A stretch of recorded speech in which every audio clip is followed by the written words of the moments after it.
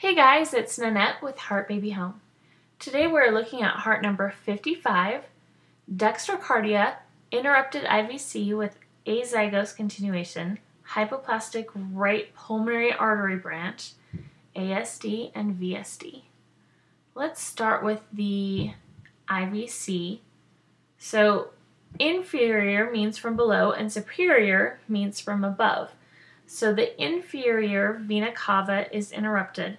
So the blood coming back from the body to the heart, it can't get into the right atrium from below, and so it goes through the azygos vein up and connects to the superior vena cava and then into the left-sided right atria.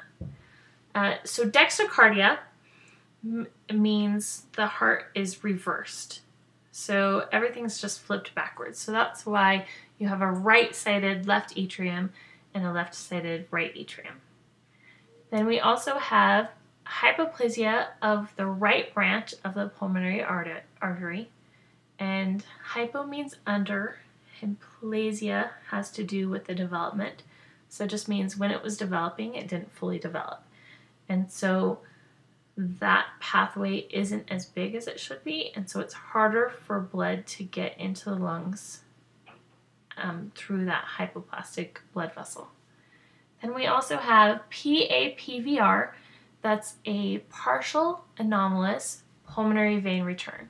Partial meaning it only happens on one side as opposed to both sides. Anomalous means not normal, and then pulmonary veins are the veins coming back from the lungs. So if you can see, in a normal heart, the pulmonary veins both attach to the left atrium. But in our heart, the pulmonary veins on the right side attach to the right atria instead of the left atria.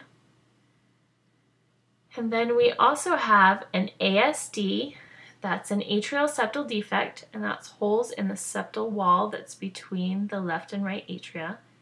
And then we have a ventricular septal defect, which is one or more holes in the wall between the left and right ventricles. And it looks like that is it for heart number 55. If you appreciate this video, please subscribe to my channel.